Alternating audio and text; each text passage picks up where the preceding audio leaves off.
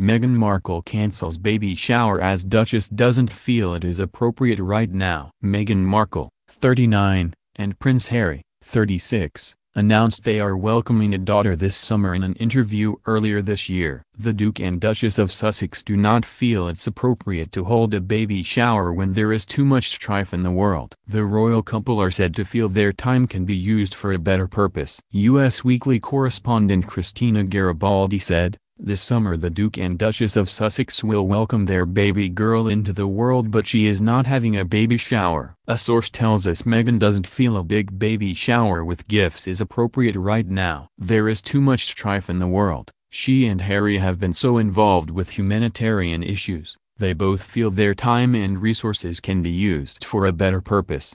She added, "The couple have been readying their son, Archie, to be a big brother, with a source telling us they're giving Archie all the attention he can handle right now as he eagerly awaits the arrival of his baby sister."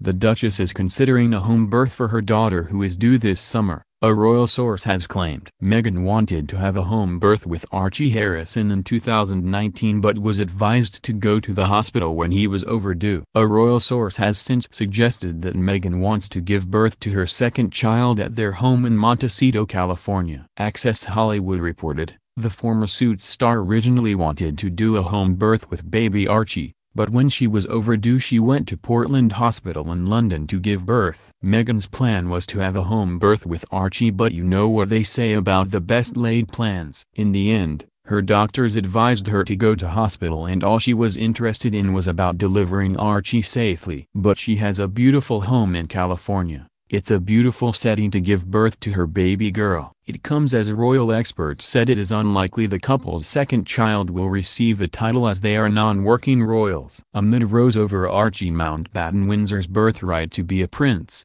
Richard Fitzwilliams explained what the future might look like for Meghan and Harry's children. Speaking to Express.co.uk, Mr. Fitzwilliams said, "So far security is concerned, only working royals qualify for palace security. But it is a tragedy that this has apparently been a matter of so much concern over the way this has been handled. Regarding any future title, they have stepped down as working royals. It is unlikely. I would have thought they wouldn't want one.